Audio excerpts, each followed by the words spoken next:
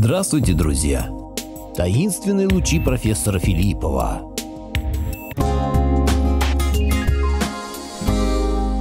Благодарю всех, кто подписался на мой канал и смотрит мои видео. Ссылка на статью в описании. Автор статьи Николай Непомнящий, Славик Яблочный. Доброго дня вам, уважаемые! Раз вы открыли это видео, то готовьтесь узнать тайну, которая содержит восхитительные знания. Сильные мира сего сделают все, чтобы эти знания не были раскрыты и не попали к людям мира. Ведь если эта технология будет обнародована, то никакие корпорации, страны и финансовые элиты не смогут диктовать свою волю свободным людям. Обязательно поделитесь моим роликом со своими друзьями. Возможно, что эту информацию заблокируют, чтобы люди не смогли ничего узнать. Но хватит предисловий, перехожу к сути нашего сегодняшнего общения. Раскройте ваши уши и слушайте внимательно. Санкт-Петербург, 12 июня 1903 года. В доме номер 37 по улице Жуковского в своей домашней лаборатории при загадочных обстоятельствах погибает профессор Михаил Филиппов. Следствие считает, что причиной трагедии мог стать несчастный случай, ведь ученый занимался весьма опасными экспериментами, опытами по беспроводной передаче энергии на расстоянии. Нечто подобное легло в основу романа А. Толстого «Гиперболоид инженера Гарина». В ночь с 11 на 12 июня 1903 года 45-летний петербургский ученый-химик Михаил Михайлович Филиппов был найден мертвым в своей лаборатории, помещавшейся в его же квартире, в доме номер 37 по улице Жуковского. Ученый лежал без сюртука на полу ничком. Ссадины на лице свидетельствовали о том, что он упал будто подкошенный, не успев даже выставить руки. Полиция, впрочем, отнеслась к происшествию без видимого интереса, как-то спустя рукава.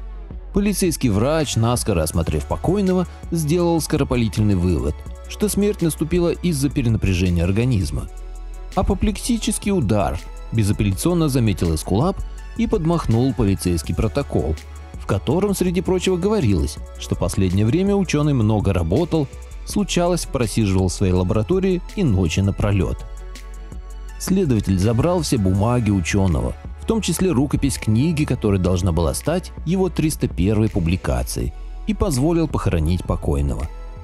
Между тем все обстояло далеко не так просто, как хотела показать полиция.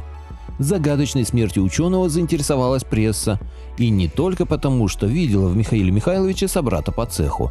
Кроме всего прочего, Филиппов был также основателем, издателем и редактором журнала «Научное обозрение», выходившего с 1894 года, и в котором считали за честь сотрудничать химики Д. И. Менделеев и Н.Н. Бекетов, психиатр и психолог В.М. Бехтерев, астроном С.П. Глазенап и другие видные ученые того времени. Редакция газеты «Санкт-Петербургские ведомости» получила тем временем письмо М.М. Филиппова, датированное 11 июня 1903 года. То есть оно было написано и отправлено как раз накануне той трагической ночи. Автор его писал, что с юношеских лет раздумывал, как остановить войны, сделать их невозможными.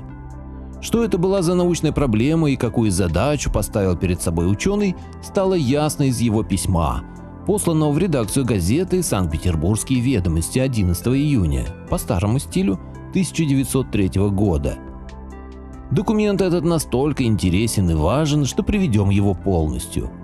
В ранней юности, писал Филиппов, я прочел у Бокля, что изобретение пороха сделало войны менее кровопролитными. С тех пор меня преследовала мысль о возможности такого изобретения, которое сделало бы войны почти невозможными. Как это ни удивительно, но на днях мною сделано открытие, практическая разработка которого фактически упразднит войну. Речь идет об изобретенном мною способе электрической передачи на расстоянии волны взрыва. Причем, судя по примененному методу, передача эта возможна и на расстоянии 1000 километров. Так что, сделав взрыв в Петербурге, можно будет передать его действие в Константинополь. Способ изумительно прост и дешев, но при таком ведении войны на расстояниях, мною указанных, война фактически становится безумием и должна быть упразднена. Подробности я опубликую осенью в мемуарах Академии наук. Опыты замедляются необычайной опасностью применяемых веществ, частью весьма взрывчатых, как треххлористый азот, частью крайне ядовитых. Как уже говорилось, письмо было послано в редакцию газеты 11 июня, а на следующий день Филиппов был обнаружен мертвым в своей домашней лаборатории. Друг Филиппова, профессор А.С. Трачевский, дал интервью Санкт-Петербургским ведомостям, в котором, в частности, сказал: «Мне, как историку, Михаил Михайлович мог рассказать о своем замысле лишь в общих чертах. Когда я напомнил ему о разнице между теорией и практикой, он твердо сказал: проверено, были опыты и еще сделаю». Сущность секрета Филиппов изложил мне приблизительно, как в письме в редакцию. Он не раз повторил, ударяя рукой по столу: «Это так просто, притом дешево. Удивительно, как до сих пор не догадались». Помнится, Михаил Михайлович прибавил, что к этой проблеме подбирались в Америке, но совсем иным и неудачным способом. Счел своим долгом выступить в печати и Дмитрий Иванович Менделеев, который отметил, что идеи М.М. Филиппова вполне могут выдержать научную критику. А в беседе с Трачевским великий химик выразился и еще более определенно. В основной идее Филиппова нет ничего фантастического. Волна взрыва доступна передаче, как волна света и звука. И хотя правительство отнеслось ко всем этим публикациям весьма прохладно, газетчики не успокоились и продолжали раскопки. Так, московская газета «Русское слово» со временем выяснила, что изобретатель довольно часто ездил в Ригу, где еще в 1900 году в присутствии некоторых специалистов производил опыты взрывания объектов на расстоянии. А возвратившись в Петербург, рассказывал, что чрезвычайно доволен результатами опытов. Когда же корреспонденты газеты попытались разыскать препараты и аппаратуру из лаборатории Филиппова, изъятые при обыске Петербургским охранным отделением, а также его бумаги, в том числе рукопись книги, оказалось, что все бесследно исчезло, причем при содействии членов царской семьи и самого императора Николая Второго. Дело стало еще более интригующим, когда выяснилось, что изъятая рукопись называлась «Революция посредством науки» или «Конец войнам».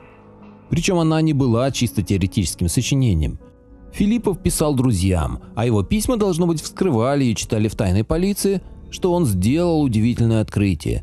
Похоже, он в самом деле нашел способ воспроизводить с помощью направленного пучка коротких радиоволн действие взрыва. «Я могу воспроизвести пучком коротких волн всю силу взрыва», писал он в одном из найденных писем. Взрывная волна полностью передается вдоль несущей электромагнитной волны, и таким образом заряд динамита, взорванный в Москве, может передать свое воздействие в Константинополь. Проделанные мной эксперименты показывают, что этот феномен можно вызывать на расстоянии в несколько тысяч километров. Применение такого оружия в революции приведет к тому, что народы восстанут и войны сделаются совершенно невозможными. Известно также, что немцы старательно работали над лучевым оружием с начала века, причем, не получив надлежащих результатов при кайзере, продолжали свои изыскания при фюрере, вплоть до самого окончания Второй мировой войны. К счастью, немецкие специалисты не смогли воспользоваться наследием Филиппова. Велись подобные работы и за океаном. Вспомните намек Михаила Михайловича о том, что к данной проблеме подбирались в Америке, но совсем иным и неудачным способом. По всей вероятности, здесь имелись в виду исследования и эксперименты Николы Теслы, которые он проводил в своей лаборатории в Колорадо-Спрингс. Примерно в те же годы он продемонстрировал возможность зажигания электрической гирлянды без подключения ее к электрической сети и носился с идеей всемирного телеграфа. Башню этой установки, которая по идее должна была решить проблему передачи электроэнергии без проводов на любое расстояние, даже начали было строить. Однако грянула Первая мировая война, и строительство свернули. Об идеях Теслы и Филиппова вспомнили лишь в 1960-х годах, уже после Второй мировой войны, когда вовсю развернулись работы с лазерами. А в 1970-е годы, насколько известно, в США прошла успешное испытание так называемая аргоновая бомба. Принцип ее действия таков: при взрыве заряда динамита или другой взрывчатки, помещенной в кварцевом цилиндре, сжимается газообразный аргон, и тот начинает интенсивно светиться. Эта световая энергия концентрируется в лазерный пучок и передается на большие расстояния. Таким образом, удалось поджечь алюминиевую модель самолета на высоте 1000 метров. Говорят, сейчас самолетам запрещено летать над некоторыми регионами Соединенных Штатов, где проводятся подобные эксперименты. Во время эпохи «Звездных войн» предполагалось, что подобное оружие можно будет размещать на ракетах и использовать его для поражения других ракет, так как оно будет представлять собой эффективное средство защиты даже против многоступенчатых ракет-носителей для водородной бомбы. Стало быть, идея Филиппова, пусть в урезанном виде, была в самом деле осуществлена. Профессор, конечно, не знал лазера, но он изучал ультракороткие волны длиной около миллиметра, которые получал с помощью искрового генератора. Он опубликовал несколько работ на эту тему. Даже сегодня свойства таких волн до конца не изучены, и Филиппов вполне мог найти способ преобразования энергии взрыва в узкий пучок ультракоротких волн. Как именно он хотел преобразовать ударную акустическую волну взрыва в микроволновое излучение, неплохо было бы выяснить. Глядишь, и пригодилось бы современным изобретателям. Кому-то, быть может, покажется нереальным, что ученый в одиночку совершил такое важное открытие, теперь полностью утраченное. Но против этого возражения есть множество доводов. Прежде всего, Филиппов не был в полном смысле слова ученым-одиночкой. Он поддерживал отношения с самыми крупными деятелями науки со всего мира, читал все научные журналы, был одарен энциклопедическим умом, мог работать на стыке многих наук и синтезировать их результаты. К тому же, несмотря на все то, что рассказывает о неоценимой роли коллективов ученых, никто еще не опроверг того факта, что открытия делаются все-таки одиночками. И потом, он работал в то время, когда изучение сверхвысоких частот только начиналось, а первопроходцы часто видят неоткрытые еще области лучше, чем те, кто приходит им на смену. Известный французский популяризатор науки Жак Бержье вообще был убежден, что убийство М.М. Филиппова осуществлено царской охранкой по прямому указанию инициатора Гаагской конвенции о законах и обычаях войны Николая Второго, который тем самым не только изничтожил опасного революционера, но и спас мир, находившийся на краю гибели. Если бы Филиппов успел обнародовать свой метод, его, несомненно, довели бы до совершенства и использовали в Первой мировой войне, и все крупные города Европы, а возможно и Америки, были бы разрушены, а войны 1939-1945 годов. Неужели Гитлер, вооруженный методом Филиппова, не уничтожил бы полностью Англию, а американцы – Японию? Как бы нам ни пришлось дать утвердительный ответ на все эти вопросы. И не исключено, что император Николай Второй, которого все дружно осудили, должен быть причислен к спасителям человечества, писал Бержье. Что произойдет, если сегодня кто-нибудь сумеет воспользоваться методом Филиппова для передачи на расстояние энергии взрыва атомной и водородной бомбы? Скорее всего, такие работы привели бы к апокалипсису и полному уничтожению мира. Подобная точка зрения, идет ли речь об изобретении Филиппова или других изобретателях, распространяется все шире. Современная наука признает, что она стала слишком опасной. Следовало бы прекратить и сотрудничество ученых с революционерами, какой бы они ни были политической окраски.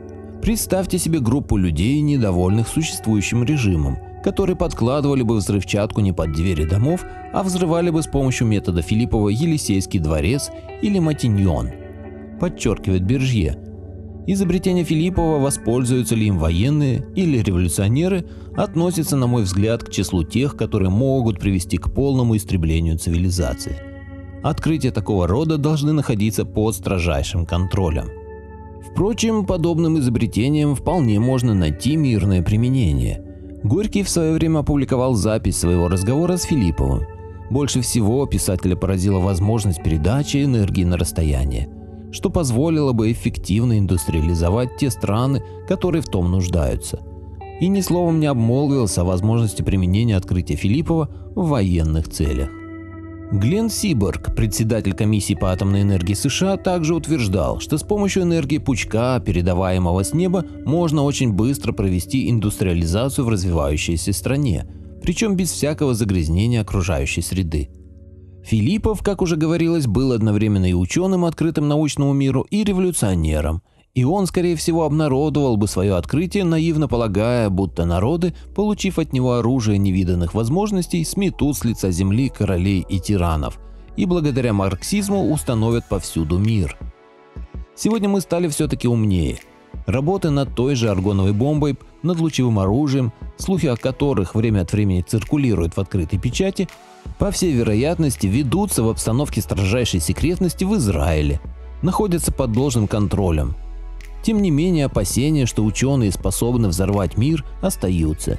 Известный английский астрофизик Фред Хойл однажды написал по этому поводу: «Я убежден в том, что какие-нибудь 5 строчек, не более того, способны уничтожить цивилизацию». Хойл, несомненно, осведомлен во всем, что касается современной науки и что она может натворить. Мы с вами живем во времена, когда в домашней мастерской можно изготовить все, что угодно. Где-то в израильских лабораториях уже хранятся вирусы и микробы, способные возбудить болезни, по сравнению с которыми даже рак со СПИДом покажутся чем-то вроде кори с гриппом. Можно также представить себе письменный стол, в ящике которого пока заперта рукопись, о которой говорил Фред Хойл. Будем надеяться, что она останется там навсегда. Документы и приборы Филлипова были изъяты и считаются утраченными. Погребен он 25 июня 1903 года на литераторских мостках. У Филиппова остался сын Борис, 1903-1991, советский театральный деятель, директор Центрального дома работников искусств и Центрального дома литераторов. Что вы думаете по этой статье? Неужели можно передавать энергию на расстояние? Если так, то кто же сейчас владеет этими знаниями и технологиями? Хочу напомнить, что мое мнение не всегда совпадает с мнением автора статьи. Автор статьи – Николай Непомнящий и Славик Яблочный. Поделитесь моим видео в соцсетях с родными, друзьями и знакомыми. Люди имеют право знать все точки зрения. Всем спасибо за внимание, буду рад вас видеть на своем канале снова.